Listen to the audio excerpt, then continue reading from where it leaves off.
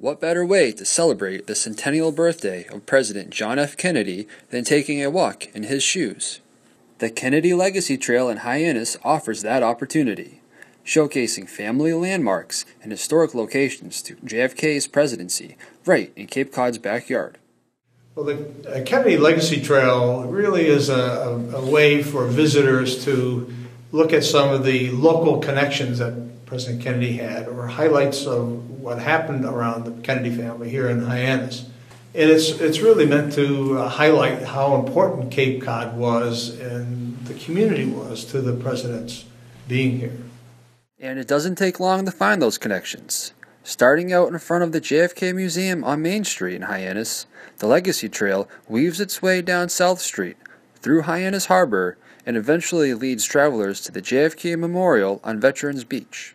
The high points of the trail point to certainly the museum as the local institution that focuses historically and from a legacy point of view on President Kennedy here in Hyannis. We have certainly the St. Francis Church over on South Street, which was an important part of the faith fabric of the family. And then we have the Armory, which is historically a great landmark for Hyannis, because on November 9th of 1960, he accepted the nomination or the election as president.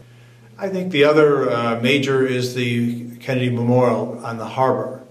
And that particularly has, from a location point of view, a look at what was important to the president. That was sailing out on the Sound, and being by the water, or being able to walk to the beach. With posts at each of its 10 stops, as well as special numbers at each that you can text to find out more, anyone who walks the Legacy Trail is without a doubt bound to learn something new. And as long as the trail is here for people to enjoy, the Kennedy and Cape Cod connection will live on. I really believe it adds a lot to keeping the sense of importance of a community in a president's life, President Kennedy, but also the historical connection that took place here in many ways, some of the history during his presidency.